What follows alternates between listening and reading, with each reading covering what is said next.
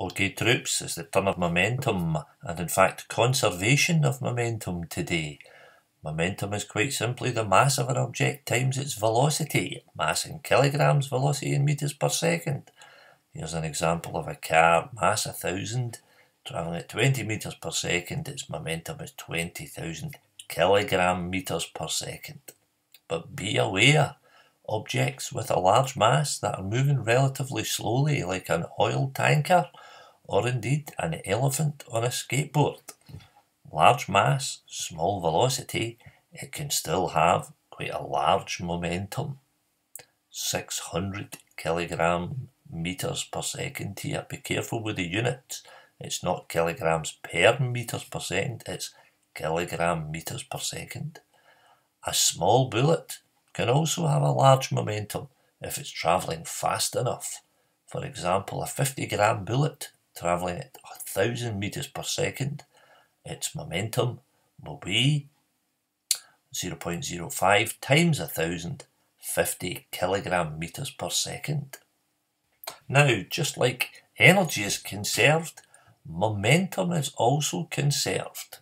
In fact, there is the law of conservation of momentum, which states that the total momentum before a collision is always equal to the total momentum after a collision in the absence of any external forces. And we're going to have a look at a couple of demos of experiments to see if this holds true. We're going to use a linear air track, some vehicles, a couple of light gates, and 2 TSA computers.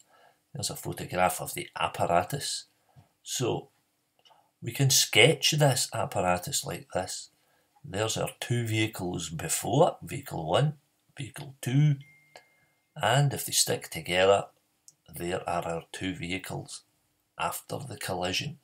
And we'll be using this diagram quite a lot. Okay, here's the experimental setup. We have our linear air track, which has got holes all the way along for air to blow through. We have got 2 light gates. Each one is connected to a TSA computer. It's going to be set to measure speed. There's the first one. And there is the second one. Now, first thing we have to do then is we have to make sure that this track is level, it's horizontal, it's flat, and the way that we will do that is we will give this little vehicle a shove. We'll better turn the air on first. So once we turn the air on, we give this vehicle a shove, and if we have got rid of all the friction, then these 2 TSA computers should be reading the same velocity. There we have it, 0.57 meters per second. That track is ready. Right, first experiment we're going to do then is we have a large vehicle with a pin on the front of it. And we have a similar vehicle. It's exactly the same mass, but it has a little bit of blue tack on it. And the idea here is that when I give this first vehicle a shove, it will pass through the first light gate. So let's get that ready and waiting. Then it will collide with the second vehicle and they will stick together and go through the second light gate. Let's see how we go on. First vehicle, collision, through the second light gate. Let's see how those 2 speeds compare then. Speed of the first vehicle on its own, 0.53 meters per second. When the 2 of them stuck together, 0.27 meters per second. Let's have a look at this on paper. Right, here's our setup before and after the collision. So on the left hand side, mass number 1 and mass number 2 were the same, 363 grams. The first speed was 0.53 meters per second and the second vehicle was stationary. Afterwards, both masses stuck together, so the combined mass, 726 grams, and the 2 of them stuck together were moving at 0.27 meters per second after the collision. If our conservation of momentum is correct, then the total momentum before equals the total momentum afterwards. So the momentum of the first vehicle plus the momentum of the second vehicle should be equal to the combined momentum afterwards. So there we have our 0.363 times 0.53, that's the momentum of the first one. Second one was 0 because it was stationary. And afterwards, there is our mass times velocity. And on both sides, 0.19 equals 0.19. Momentum is conserved. Bingo! Right, the next experiment we're going to do is a large vehicle colliding with a smaller vehicle. And we'll measure the mass of them later on. So we'll put the small vehicle in the middle, give the larger one a push, and again the two of them stick together and go through that second light gate. Let's have a look at the first speed, 0.48, and when they stick together, 0.33 metres per second. Now what about the mass of each one? The large vehicle, 363 grams. The small vehicle, 166 grams. There it is. Now let's look at this on paper.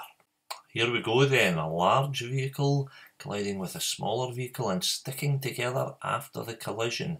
There's a larger one, smaller one, the two masses together 529 grams. And the initial velocity of the large vehicle before the collision was 0.48 metres per second from our TSA computer. And the combined velocity afterwards of the two vehicles was 0.33 metres per second from our second TSA computer. Again, we're trying to verify that the total momentum before is equal to the total momentum afterwards. So there's our first vehicle, second vehicle, and the combined vehicles afterwards. Let's put the numbers in. First vehicle, 363 grams times its velocity, 0.48, and the second vehicle was stationary, zero momentum.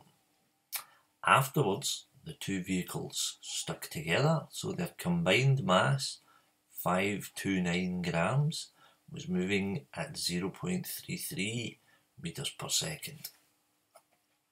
And so, drum roll, total momentum before equals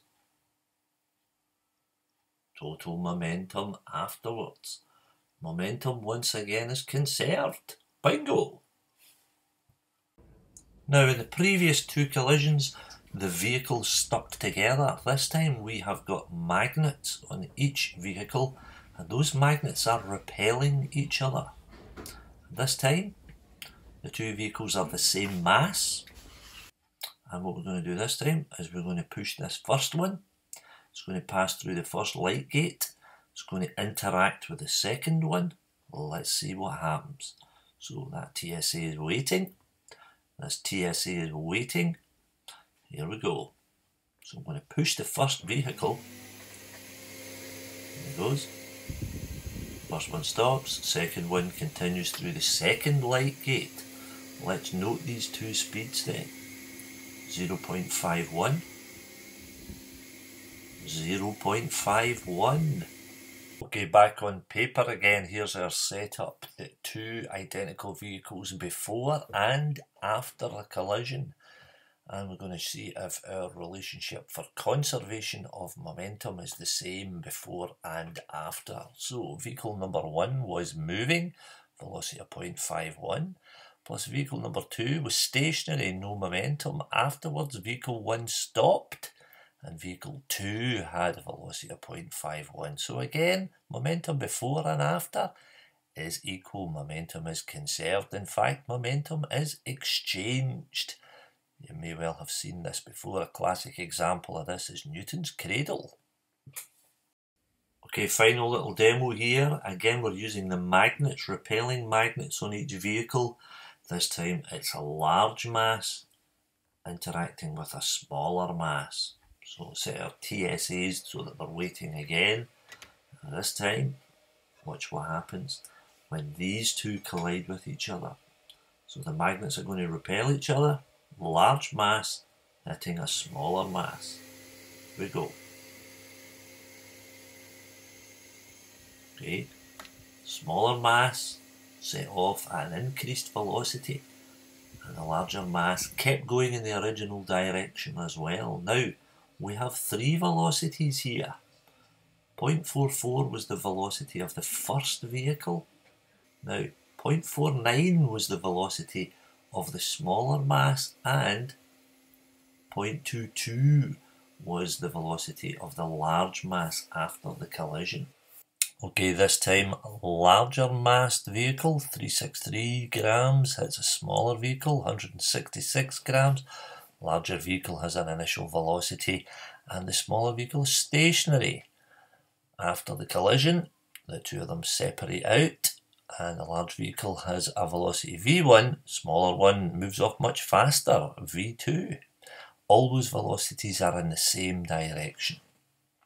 Let's put the numbers in. So first vehicle had a velocity of 0.44 times its mass. Second vehicle was stationary, no momentum.